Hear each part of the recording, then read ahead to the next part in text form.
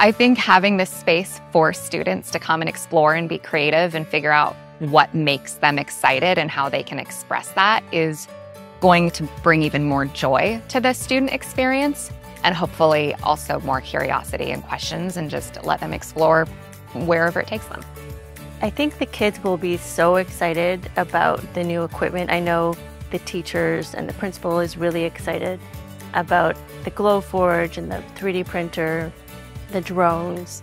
We really hope that the kids are able to discover a love for technology by using this new equipment. I'm really excited about this space because we've been fortunate in LASD to have the idea of maker spaces, STEAM labs for a while, but it was time to do a little bit of a refresh and think about what new experiences and what new opportunities and tools we could bring to our students to continue to enrich the student experience.